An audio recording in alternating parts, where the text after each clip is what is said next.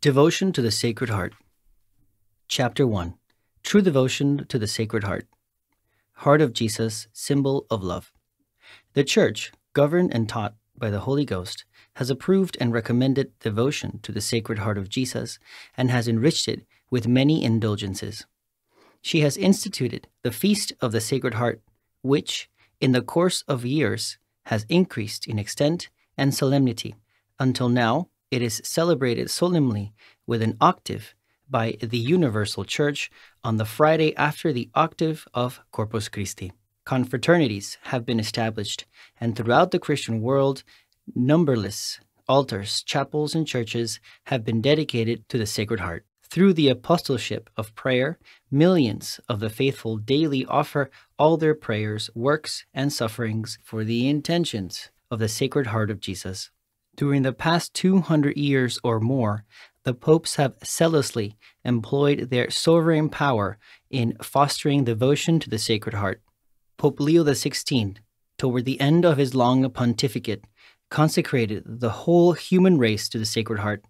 Thus, the Church has, as it were, earnestly forced this devotion upon us.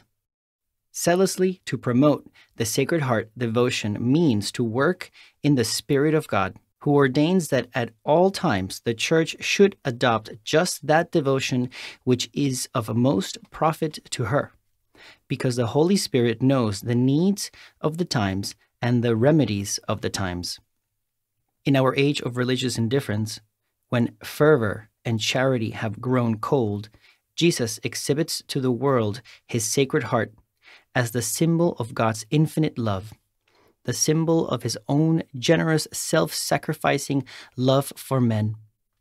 Jesus shows his divine heart as a furnace whose burning rays of love are able to reanimate faith and rekindle love in the hearts grown cold and ungrateful. But why his heart? Because in every language and in every age, the heart is regarded as the natural symbol of love and affection. What more natural and expressive symbol is there, then, of the excessive love of Jesus than his Sacred Heart? The direct and material object of the devotion to the Sacred Heart is the real, physical heart of Jesus, the heart of flesh, the living and loving heart of our blessed Lord, the heart that beats in his divine breast at the moment of incarnation, the heart that loved us during the life of Jesus on earth, that poured forth its blood to the last drop on Mount Calvary. The beatified heart, now glorious in heaven, is still dwelling among us in the Blessed Sacrament, the heart ever united to the person of divine Word, to whom is due supreme homage and adoration.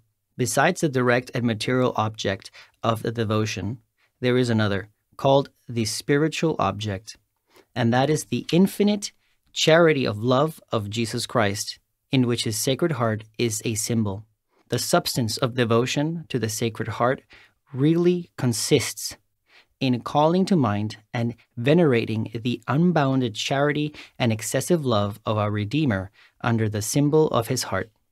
In 1765, Pope Clement XVI, when granting permission to the Order of the Visitation for the observance of the Feast of the Sacred Heart, expressed the wish that the faithful, in celebrating this feast, should call to mind the principal benefits received from the love of Jesus. First, in assuming our nature, his incarnation. Second, in suffering and dying for our redemption, his passion. And third, in instituting the sacrament of his body and blood, the Holy Eucharist. By this devotion, Holy Church desires to reveal to the faithful the most holy affections, desires, and movements of the Sacred Heart, through which our Savior honored his Heavenly Father, sanctified the faithful, and presented himself to mankind as the perfect model of eminent sanctity. These emotions of the heart of Jesus are a burning seal for the glory of his Father, a boundless love for all mankind, a most profound humility, an unconquerable patience, a total sacrificing and devotion of self to the will of the Father, a perpetual adoration of God's sovereign majesty, an unceasing act of thanksgiving. All these emotions and affections were present even at the first moment of his incarnation. They animated his heart to the last moment on the cross and will continue to animate his heart in the Blessed Sacrament to the end of time.